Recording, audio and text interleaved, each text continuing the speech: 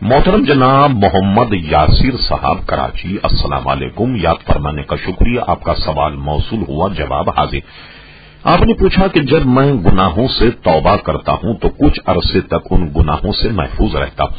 لیکن بعد میں پھر یہ گناہ سرزد ہو جاتے ہیں، برائے کرم کوئی دعا یا وظیفہ بتائیں تاکہ ایمان مضبوط ہو اور گناہوں سے محفوظ رہوں۔ سب سے بڑی بات تو محمد یاسر صاحب اپنے عزم کی ہے کہ جب آدمی گناہ نہ کرنے کا عزم مصمم کر لے اور اس طرف جائے نہیں، اس راستے پر بھٹکے ہی نہیں کہ جہاں سے گناہ ہوتے، لہذا عزم مصمم جب آپ کریں اور اللہ تبارک و تعالیٰ سے توبہ کریں، جیسا کہ فرمایا گیا کہ توبوا الی اللہ، اللہ کے حضور توبہ کرو، توبۃ نصوحا، ایسی توبہ کرو کہ آئندہ کو نصیحت ہو جائے۔ تو یہ تو اپنے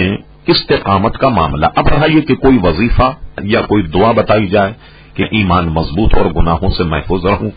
تو اس کے لیے مشکاۃ شریف میں کتاب الوسوسہ میں حدیث ہے کہ جب شیطان وسوسے ڈالتا ہے یا گناہ پر آدمی کو برانگیختہ کرتا ہے تو اس کو چاہیے کہ وہ اس کو بکثرت پڑھا کرے، لا حول ولا قوت الا باللہ العلی العظیم۔ ظاہر ہے کہ وہ کلمات ہیں جو ہر مسلمان کو یاد ہیں، آپ بھی کثرت سے یہ پڑھا کریں، اور ہماری دعا ہے کہ اللہ تبارک و تعالی آپ کو گناہوں سے محفوظ رکھے اور توبہ پر آپ کو استقامت عطا فرمائے۔